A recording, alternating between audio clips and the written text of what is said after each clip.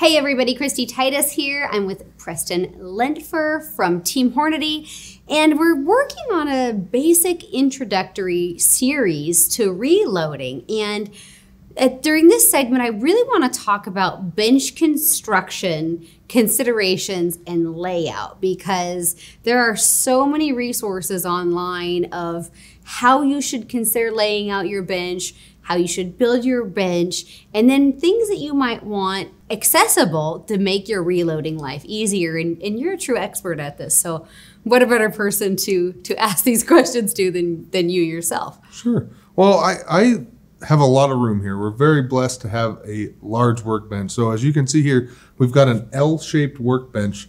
At home, not quite so much. I have a smaller house. My workbench at home is probably about 6 foot wide is all I get. So I have to do a lot of stuff in the garage and then bring it on in when it's ready to load. Construction is of great importance. I'm glad you bring that up, Kristy. We actually have these on solid 4x4s, and this workbench is actually lagged into the wall. When you're doing sizing, that takes an incredible amount of force, believe it or not. So we actually have to have a very solid workbench so that we can get things as sturdy as possible.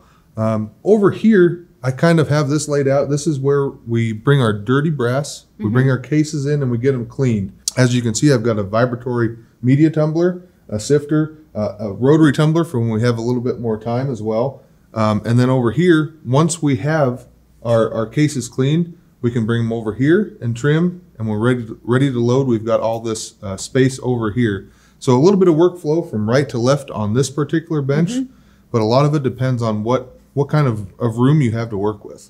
So you can kind of modify depending on how much space you have at home. A couple of considerations that I've heard people make, especially being a smaller person, is how far you can reach. Sure. You know, getting these big, deep benches will hold a lot of stuff, but it will also tend to collect a lot of stuff. And if you're small like me and you're trying to reach for tools, you know, having a bench like this one where you have everything in front of you that you need, but the depth of that bench isn't so great to where, you know, your tools that you're using all the time are causing you to reach far or come off your chair, things like that. So I like how this one, the overall width is not too great, where I could easily reach all the equipment that I need. Yeah, mine certainly seems to collect a lot of stuff at home. Mine's a little bit deep, but another consideration, if you can get things on the wall, get them vertical, your eyes can see them, you can see where things are and you're not looking all over for them. That's a nice thing to have slat wall or peg wall if possible. And you have here some shelves in place too that will help optimize your storage capabilities as well, and allows you to use that space, like you said, to identify visually the tools that you're going to be needing for the entire process. Here we're very fortunate to have such a large workspace where we have a progressive and a single stage loader that we can use depending on the job at any time. However, you guys are making it easier for those folks at home that may not have such a generous workflow space. That's right. If you have one smaller bench, we have these presses mounted on our quick detached mounting system. So a couple of cam locks, and we can actually pull a press out, put a different one on, and we can go from progressive to single stage or whatever need you have at the time.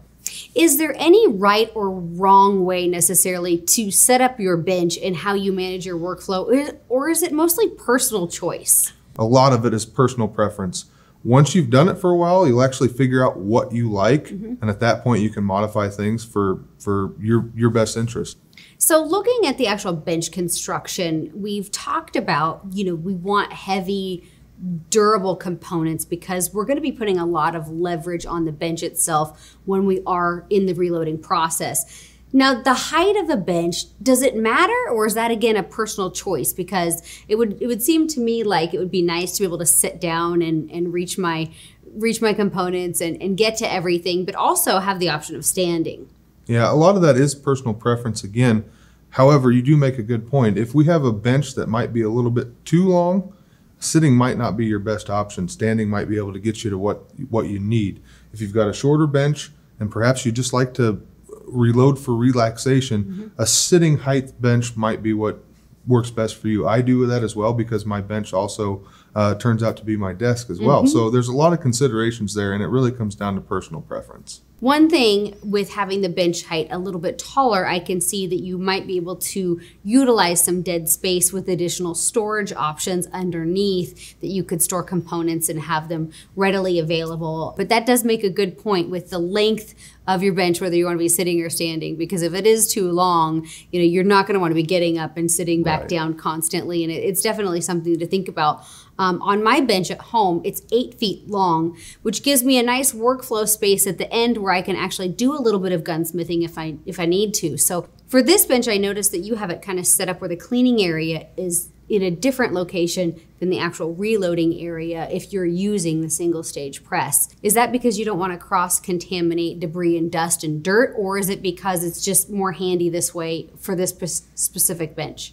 Well, for this specific bench, it is a little bit handier because we do actually do a lot of working around the press when we're throwing powder over here separately from our cases. On the AP side, or the progressive side, we're throwing our powder simultaneously, so we don't need a whole lot of room over here. We can grab cases and bullets, and we actually are fairly compact. Over here, we're going to be doing a bunch of measuring, a bunch of powder dumping, perhaps even some trimming, so I like to keep it separate. These are all great considerations for those of you out there that are looking for design ideas or additional concepts. There's a ton of resources online that you can look at options and find out really what's right for you based on the amount of space that you have in your home. There's really no right or wrong way or perfect answer to how you set up your bench, but hopefully that this segment has helped all of you at least get a good start and think about some different things that you might want to do some additional research to build your bench at home.